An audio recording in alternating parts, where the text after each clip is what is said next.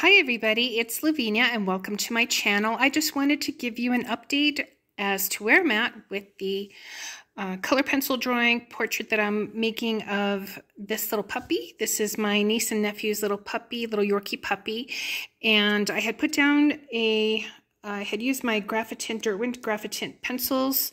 I have that in one video where I use that as a wash for the underlayer, and I'm now using my Shuttle Art pencil set. This is the one that has the 174 pencils, and I'm starting with the eye. So I'm hoping you can see that there.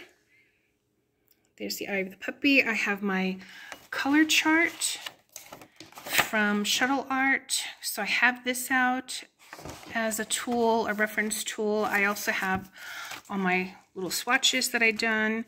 I have my pencil sharpener because I do want to make sure that the tips of these pencils are sharp. And what I started, and I also have here on my laptop, I just have a picture of the puppy up there as well, because the way it is in this photo is different than on the laptop. So, pardon me, I'm just using them both as references. This is not a high resolution picture, so that's why.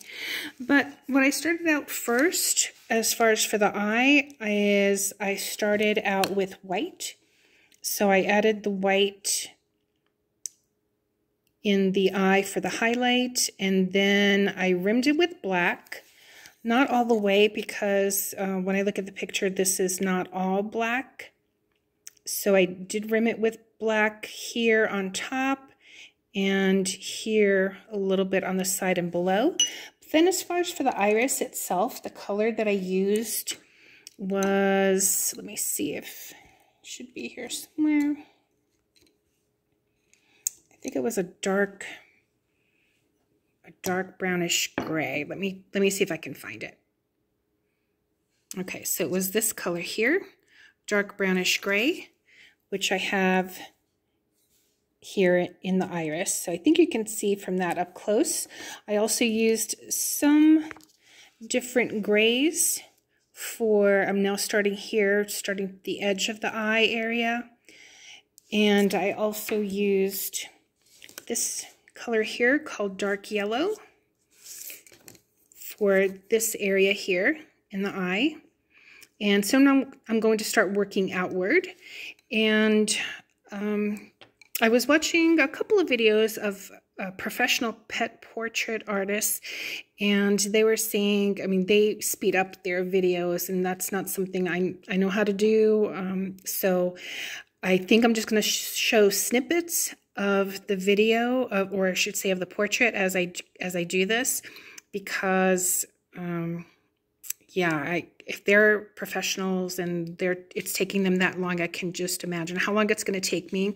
And I probably should have made this a little bit bigger, because I actually pulled out, I have this jeweler's magnifying glass, you know, just to be able to see a little bit better. But I probably shouldn't be as detailed as I'm trying to be, and maybe just start off with the midtones, the dark values, the light values, and then add in the details. But I just wanted to give you a look as to where I'm at with this pet portrait. And I really do like the way the eye came out. And so I'm starting right now with the grayish areas, especially on the laptop, you can see the grays.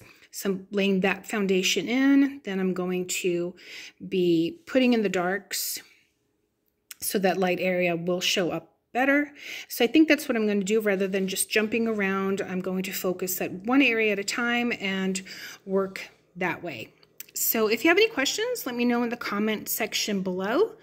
And I hope you like, share, subscribe, and hit that notification bell, you know, just to get updates as to where this little pet portrait is, as well as other videos and tutorials that I do post.